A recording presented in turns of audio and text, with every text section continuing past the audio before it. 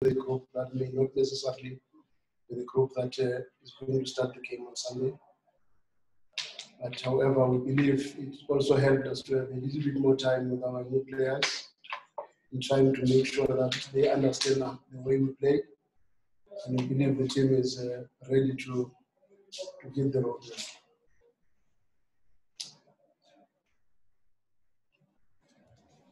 All right, thank you very much. I'll take questions from the floor now.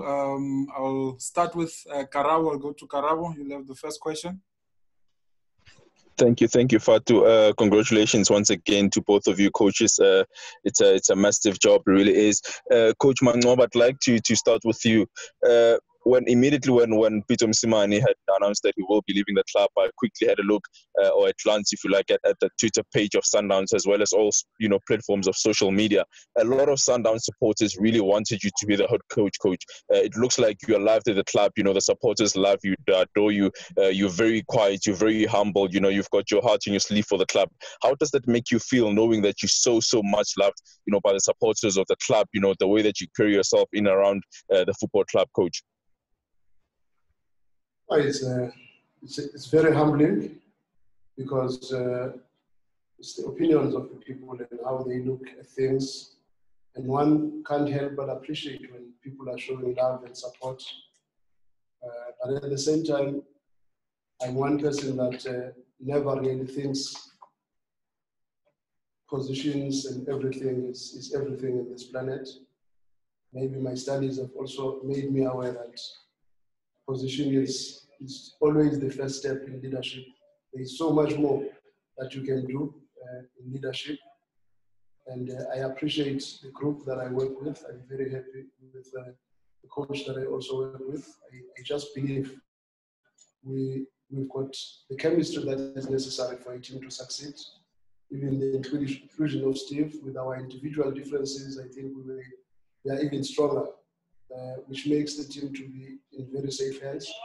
But I must say, I really appreciate the support and the love that I get from Yellow Nation, and I hope to try and do the best I can, and together with the guys that I'm working with, to make sure that the team gets the success that it deserves.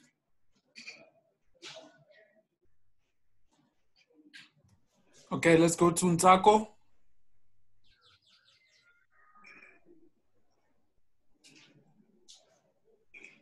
Ntako, you're up next.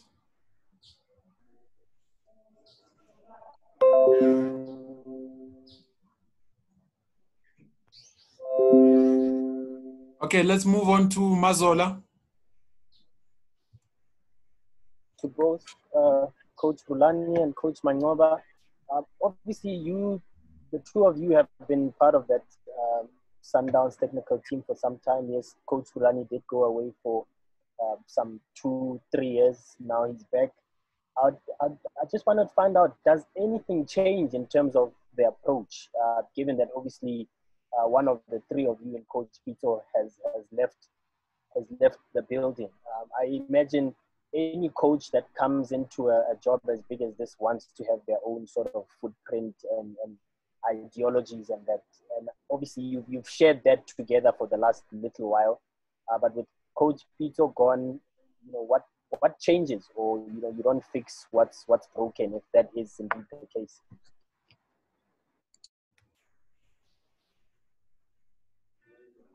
Coach Rhulani, you can go ahead. Can you repeat the question, please?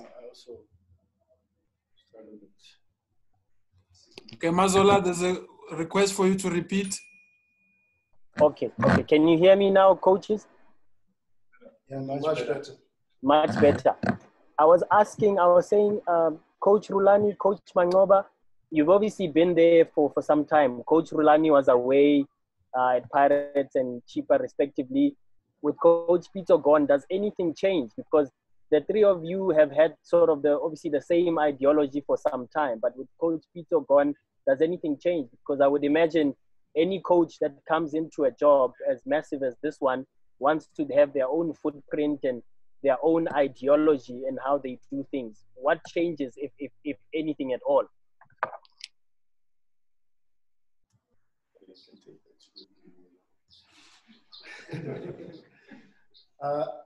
To be honest, we would not like to tamper much with what has been happening all along, because we've been part of it. But obviously, all coaches have got their own individual differences. There is always going to be those small elements that can change in the game and the approach and probably the personality of the team. And also looking at the number of players that we have, it's most likely that they will also bring a new element into the game, which is why they were brought here. So one cannot say it's going to be exactly the same, but we will try as much as we can to make sure that the team plays more or less the same as Coach Pizzo. Coach Pizzo's era, but obviously, like I said, there will be changes here and there, but they will have to be slowly introduced, because when we rush, we've missed this cup a lot, because every time when we start the season, you'll find that maybe with new players, we want to try and give them a run, and we end up not going far. At times, we don't even get to the final. So we'll obviously look into making sure that there is a little bit of continuity, even if there are some slight changes, but they don't happen dramatically. All right, let's move on to Velile. Thank you. Good afternoon, Coach Manqoba and Coach Rhulani. Just on this weekend, it's also a big weekend for Coach Pizzo, playing in the CAF Champions League semi-finals against Wydad, a team that both of you know very well. What would be your message to him, and also him going there, also as we've seen recently with Coach Kevin, what does it mean to South African football coaches? Could this be the breakthrough that we've needed in terms of making our mark on the international stage as far as coaches is concerned? We could not hear you very well. Maybe Coach Rhulani had. Please, All right. Yeah, we'll come back. We'll come back to Velile. Let's maybe. We could have this thing more audible than this. Was it not tested before? It's not on their side. Yeah, it's from Yeah. their side. We'll come back to Velile. Let's give the colleagues that are there an opportunity. I see we've got Tepo, who is there physically there at Clorcop. Tepo, you can go ahead. Thanks. Congratulations, both coaches. Just to go back on some of the questions, because I got the answer, but initially. Now, after Coach Pizzo Msimane left, both coaches in Mngqithi, does it now help? Because, as I think you mentioned earlier, that you've been part of the journey in terms of the previous successes of Sundowns. Does it help, especially for the players, for adjusting? It's not like they're facing completely new coaches. There's been consistency for the team. Does it help the players also mentally? It's not a shock for them. Coach Rhulani,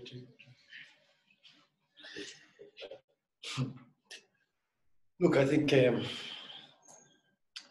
of course, the era of Coach Pizzo was a successful era, an important era for the history of the club.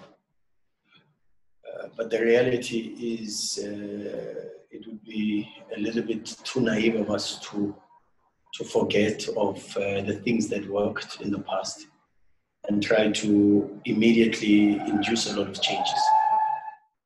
I always say to people that success has the same clues. And ours is to make sure that the clues that were evident in the previous regime that led to the success of the club, and consistently so, are the things that we've got to maintain and not try to temper too much with. Because, of course, as you say, we're dealing with human beings, and the players immediately find comfort. And once they find comfort in a certain regime and in a certain way of doing things, it's easier for them to perform and give consistently results. So I think that's important for the club. That's important for the sustainability of the success. And like Coach Manqoba already said and alluded to, the only changes would come from the personalities, because different coaches are different human beings and have different personalities, and therefore the personality of the team needs to be reflected in that. But I think it is very important that we don't take the players too much out of their comfort zone, because already we've got a huge task on our hands to try and induct the new players into Mamelodi Sundowns, and it's not easy. The pressure, the responsibility is massive, and you've got to try to easily allow them to adapt. But while they are adapting, make sure that the club is moving in the right direction, and the only way to move is to get results. All right, let's also give Mngqithi a chance there, Newsroom Africa. You can go ahead. Thank you, Chairman. Thank you. So nice. Chairman. I think if I can get some comments from both of you coaches.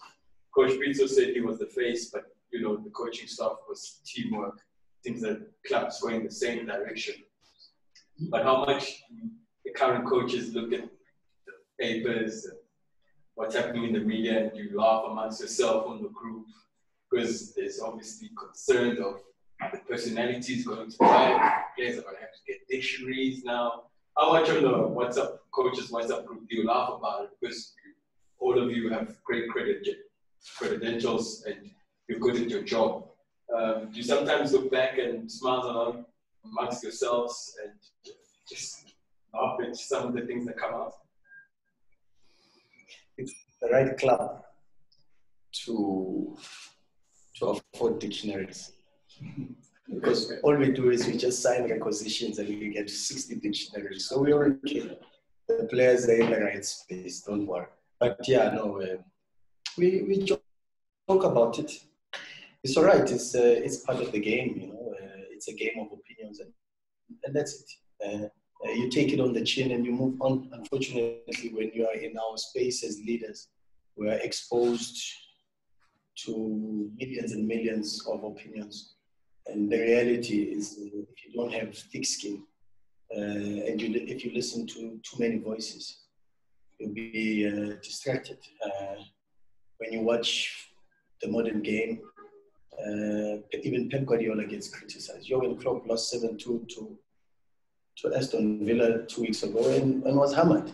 And that is the repartee's European champion, English Premier League champion. So, unfortunately, when you are in this industry, unfortunately, it comes with the tag. And the tag is you need thick skin to survive, because like everybody thinks they can tell Michael Schumacher how to race the car. But the reality is only Michael Schumacher can race the car. And he has to make a very, very good effort to make sure that he wins, because there's pressure to win. So that's the reality, and we find ourselves in that space, and we've just got to be steadfast in our focus and have the right chemistry, the right respect, the right humility, in understanding that it's not about us. There's millions and millions and millions of people that have high expectations for us to be able to represent them. And like Coach Pitso said, the face is not as important as the rest of the body. In isolation, the face cannot function. It needs every single part of the organization, every other organ within the body to succeed. And that is the space that we have to get ourselves into. And without the humility, without the respect, without the selflessness, no team can function. And it is our responsibility to carry out those personality traits. So we've got a sense of humor also about us. So I think it's okay that we are known as Shadrach, Meshach, and Abednego. But we keep going. Do you still want me to comment? Okay. Coach Manqoba is on the floor. Everything comes with the territory. And one thing that I always believe in, nothing is newsworthy every day. So you get one joke today, we laugh at it, we must get another one the following day. They must not get finished. So we know the space that we are in. We've had the issue of dictionaries. We've had the issues of the leaders in the Bible. We laugh at these things because we're asking ourselves which one is Abednego, but it's okay. So the truth of the matter is, it's the only unfortunate part in our society, which is something that I think we all need to learn from. We are too entrenched into thinking about positions. And I always say to people, a position is the lowest part or the lowest point of leadership. Because there are 5 steps in leadership. The most important elements in leadership are beyond the position. If you are a father in your house, you can't be busy telling your kids that I am your father. Because it's not about being known that you're a father or not. It's about the responsibilities of being a father. Are you taking care of your family? Why do you have to make them aware that you are the father? Maybe it's because you doubt that there is something that they are not sure of. You know? And our society is too entrenched in always worrying about the position. That's why even in politics, people are fighting and killing each other to become councillors and ministers and all that because they think the position is everything. And yet the position is the lowest point of leadership. In any leadership context, you have a responsibility that is bigger than just the position. The position is the first step. Then the second step is the permission. Do the people that you are supposed to lead give you permission to lead them? Are you the person that they say, we are happy to be led by these people? And if the players, in this case, the technical team and the support staff, the supporters believe we can lead them, and they give us that permission and they are humble, say, we've got these people around us and they must lead us. It's a very important step, but it's just the second step in leadership, okay? Then when you've been given that permission, you've got a responsibility to now improve human beings and help human beings to become better than what they were. In this case, it's the players. In politics, it may be the people on the ground. But it's very important, our society, to drift a little bit away from the worry of positions, but look more deeper into the abilities of people to carry their responsibilities. Because it's very hard for many South Africans to reach the pinnacle. And the pinnacle is the ability of a leader having been given permission, having been able to develop people, to be also able to develop his leaders around him. And once you can develop leaders around you, then you can say, I've done my part. And in our society, I find it so important for people to know who is the father, who is the mother, who is the coach, who is the assistant coach, who is this. Those things are not very important. Because when the 3 of us are sitting down, it's very easy for the 3 of us to know who is contributing what in order to make sure that this thing moves. And leadership is the most important component in making sure that this happens. And leadership it's a matter of intelligence, it's a matter of courage, it's a matter of humaneness, trustworthiness, and sternness. And somebody must take that role. And maybe Coach Rhulani will take that role in certain segments of the team. I will take those roles in certain segments of the team. Steve and the rest of the technical staff and support staff have got that responsibility. But all these ridicules that are coming in around, that will keep coming, because in Zulu we say, there is no one who is in charge. People will not gossip around. And you must be able to take it because it comes with the territory. But if our society can just move a little bit deeper in our critical thoughts and look at what are the contributions of each and every individual. Because believe me, the technical team that we have assembled is a very good technical team. It's a very good technical team. And as to what happens after, but the foundation of the people that we have around is good. The players that we have assembled are good. Maybe the integration process, because there are quite many, will take a little bit longer if we make a mistake of wanting to bring everyone into the mix immediately. But rest assured, we've got a team that is capable. Thank you. All right, thank you, coaches. I'm going to move on back to the participants on Zoom. I've noted you, Prasfiso Ramara, who is there as well. Let me go back to Velile, if you can be brief and straight to the point. Can you hear me now, coaches? Much better. Much better. Okay, thanks. This is also an important week for Coach Pitso. He plays CAF Champions League semi-finals against Wydad. What can you say to him ahead of this big task? And also, especially him with the technical team there, having been joined by Coach Kevin Johnson, something that doesn't happen a lot in Africa, to see other coaches moving around, especially at big clubs. Is this the breakthrough that we need in terms of exposing our coaches and also making our mark?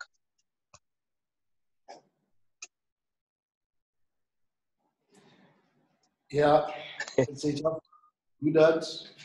One thing I can guarantee you, it's more than a game.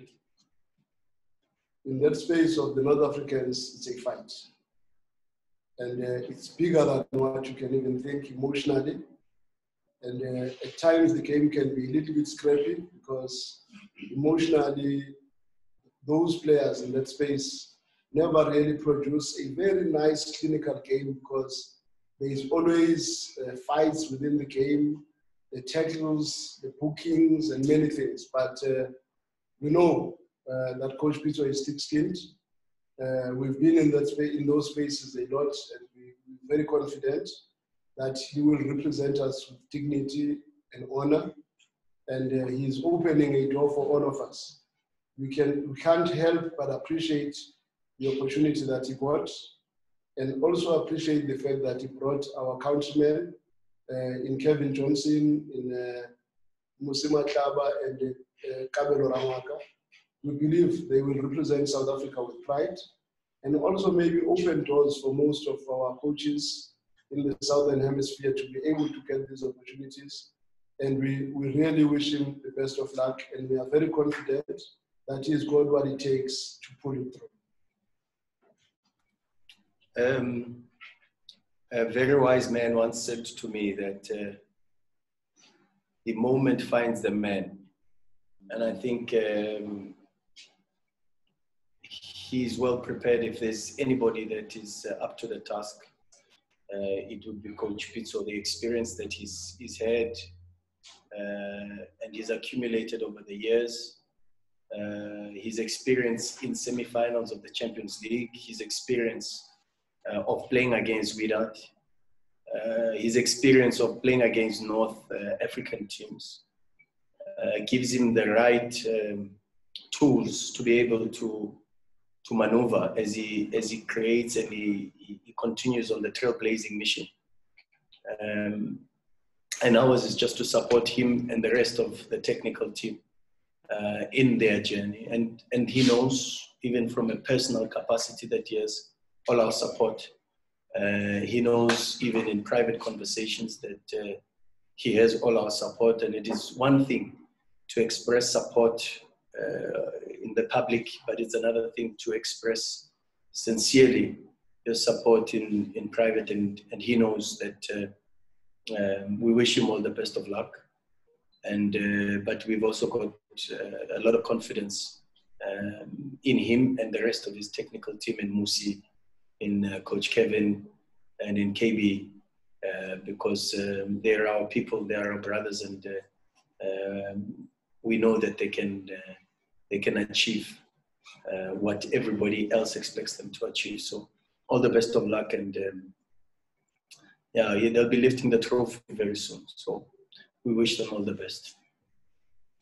Thank you. Moving on to Mbali Sikiti. Please, just one question so we can give others a chance. Mbali, go ahead. Thank you so much. Coaches, when you look at all the signings that you've made this far, I think it's almost a dozen signings, quite a number of players joined, and you also promoted players as well from the MTC. Looking at the season ahead and the MTN8, one might say that you are spoiled for choice in terms of the quality of players that you already have and the ones that you have acquired. Is this a beautiful headache to have in terms of selecting a squad for the day? Because I can imagine you've got all this quality to choose from. Would you call this a beautiful headache to have? In my opinion, it will be very unfair to expect that all these signings that have just joined the club are now ready to compete here. The adaptation process normally takes longer. If I were to make an example of some of the players that joined us as big players, like Kama Billiard, took him probably 2 years to really hit the road running here. And for me, I honestly think we all, as a family of Sundowns, from the supporters, the coaches, the support staff, and everyone from administration, the president of the club and the board, it is very important to give time for adaptation to these players, because if we rush them, we might have a lot of them playing with very high anxiety, and with high anxiety, accuracy is always compromised and mistakes are prone to happen. So as the coaches, we know very well we cannot afford to immediately overhaul the team that has won 3 trophies last season, the team that has shown us confidence at any level of competition. We're still very confident of the players that we've had. And for anyone who wants to take the jersey from the team, he really has to work very hard to show that immediately he's capable of taking over. But it's not going to be an easy road for anyone. That's my personal opinion. But we wish they can adapt quicker, because it will benefit us in the games to come when we've got a little bit more in terms of fresh players and fresh ideas and fresh outlook in the team. But I can guarantee you, with the coaches that we work with, we know very well it's not something we need to rush. It's not yet broken. There is no need to fix it. Okay, Khumutso Situsha.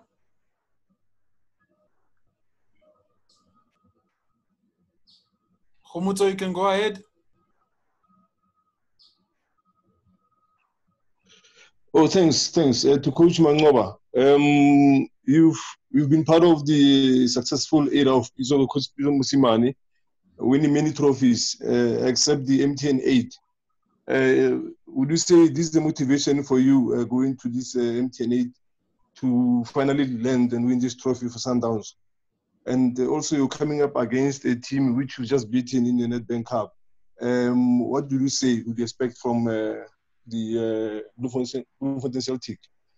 And to Coach Rhulani, you've been part of a similar setup where you are a co-coach at Orlando Pirates. Is a similar setup again now.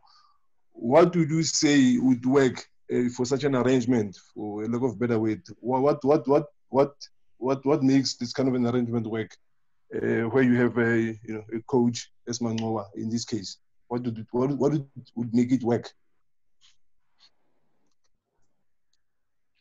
Okay, to start maybe, I would say it's not my wish to win the MTN8. That's the good thing. Everybody at Sundowns, we've been here. I think I've been here for 6 years now. This is one cup that has always found its way out, and we've never won it once. I think we've been in the final once against Vets and Mngqithi. We have a big responsibility as the technical team, but the coaches that I work with, I'm very confident.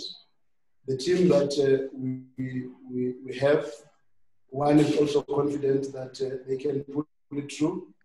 But more than anything else, it is one cup that I always say you should win.